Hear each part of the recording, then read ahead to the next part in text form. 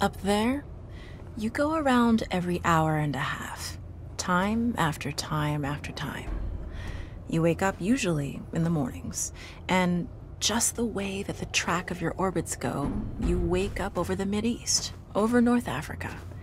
As you eat breakfast, you look out the window as you're going past, and there's the Mediterranean area, and Greece, and Rome, and North Africa, and the Sinai, the whole area.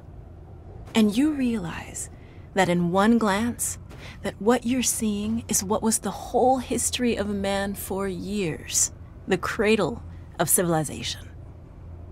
And you go around down across North Africa and out over the Indian Ocean and look up at that great subcontinent of India pointed down toward you as you go past it. And Ceylon off to the side, Burma, Southeast Asia, out over the Philippines, and up across that monstrous Pacific Ocean. Vast body of water. You've never realized how big that is before. And you finally come up across the coast of California and look for those friendly things. Los Angeles and Phoenix and on across El Paso. And there's Houston. There's home. And you look, and sure enough, there's the Astrodome. And you identify with that, you know? It's an attachment. And down across New Orleans, and then looking down to the south, and there's the whole peninsula of Florida laid out. And all the hundreds of hours you spent flying across that route, down in the atmosphere, all that is friendly again. And you go out across the Atlantic Ocean and back across Africa. And you do it again, and again, and again. And that identity, that you identify with Houston, and then you identify with Los Angeles, and Phoenix, and New Orleans, and everything. And the next thing you recognize in yourself is you're identifying with North Africa. You look forward to that. You anticipate it. And there it is. That whole process begins to shift of what it is you identify with. When you go around it in an hour and a half, you begin to recognize that your identity is with that whole thing, and that makes a change. You look down there, and you can't imagine how many borders and boundaries you crossed again and again and again, and you don't even see them. At that wake-up scene, the Mideast, you know there are hundreds of people killing each other over some imaginary line that you can't see. From where you see it, the thing is a whole, and it's so beautiful. And you wish you could take one from each side in hand and say, look at it from this perspective. Look at that. What's important? And so a little later on, your friend, again those same neighbors, another astronaut, the person next to you goes out to the moon. And now he looks back and sees the Earth not as something big where he can see the beautiful details, but he sees the Earth as a small thing out there. And now that contrast between that bright blue and white Christmas tree ornament and that black sky, that infinite universe, really comes through. The size of it, the significance of it, it becomes both things.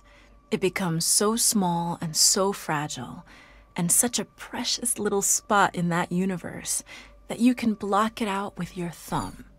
And you realize that on that small spot, that little blue and white thing is everything that means anything to you. All of history and music and poetry and art and war and death and birth and love, tears, joy, games, all of it is on that little spot out there that you can cover with your thumb. And you realize that that perspective, that you've changed, that there's something new there. That relationship is no longer what it was. And then you look back on the time when you were outside on that EVA and those few moments that you had the time because the camera malfunctioned, that you had the time to think about what was happening. And you recall staring out there at the spectacle that went before your eyes. Because now, you're no longer inside something with a window looking out at a picture. But now you're out there, and what you've got around your head is a goldfish bowl, and there are no limits here. There are no frames. There are no boundaries. You're really out there, over it, floating, going 25,000 miles per hour, ripping through space, a vacuum, and there's not a sound. There's a silence, the depth of which you've never experienced before. And that silence contrasts so markedly with the scenery and the speed with which you know you're going. That contrast, the mix of those two things, really comes through. And you think about what you're experiencing and why. Do you deserve this? This fantastic experience? Have you earned this in some way? Are you separated out to be touched by God to have some special experience here that other men cannot have? You know the answer to that is no. There's nothing that you've done that deserves that earned that. It's not a special thing for you.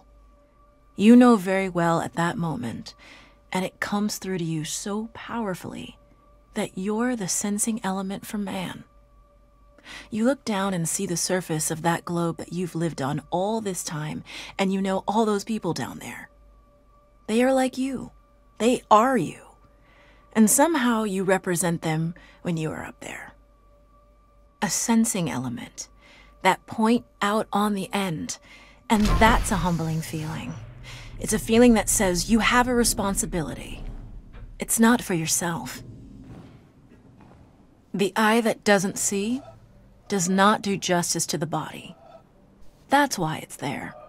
That's why you're out there. And somehow you recognize that you're a piece of this total life. You're out on that forefront and you have to bring that back somehow. And that becomes a rather special responsibility.